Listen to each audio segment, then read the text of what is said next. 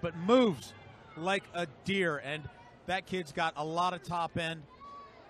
As the kickoff from New Zealand falls, now it's Emerson, digs the pile, finds the ball out to Luke Masarewa. Chance to get out of their own half.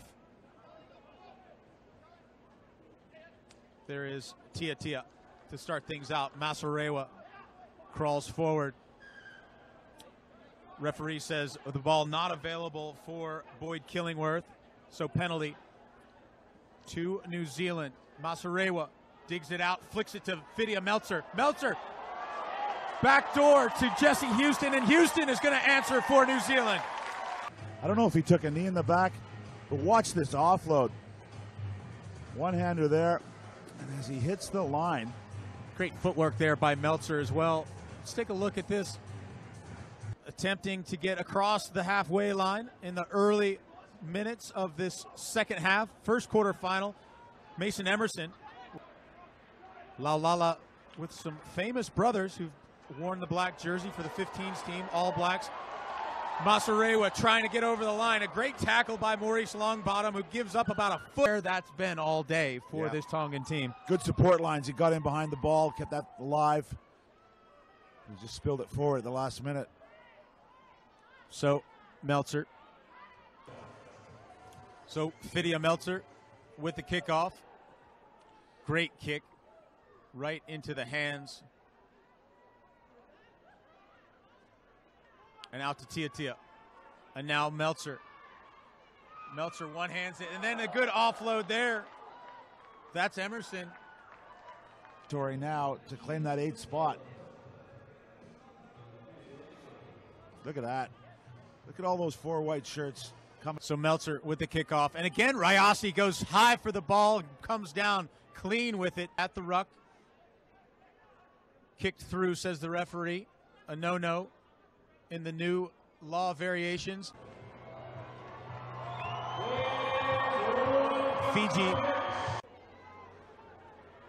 So moving on, Whiria Meltzer wearing the number 6. You really become the playmaker. There is Rayasi. Meltzer. Tina. And a nice movement there by New Zealand. Masarewa, he's got one on the corner by Harmon, the youngster. And the number 3, Jordan Highland, almost takes it into contact, pulls it back out, and there is, once again, it's Harmon. Harmon trying to shake the Fijian defender. And then Meltzer, Whiria Meltzer, runs into Amanoni Nasila, but bucks off that contact. And runners bouncing off tacklers. Meltzer literally bounced backwards and then spun around. Creative, tall, big man that can stand in a tackle in the contact area and deliver the offloads. And this time to a quick 2-try lead.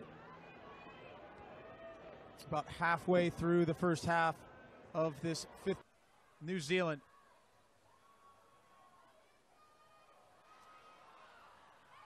A little dart around the corner. Whiria Meltzer. And Meltzer, good speed around the corner. Leota guarding. Leota comes back and makes the tackle. It's essential. That is the book on American teams right now. They're so physical and so dominating.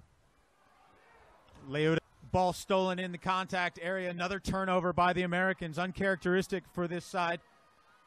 Chris Matina. Great counter ruck there by the United States. I'm not sure if the referee got that call right or not. Pass to Martin Yosefo. Yosefo steps through. 1.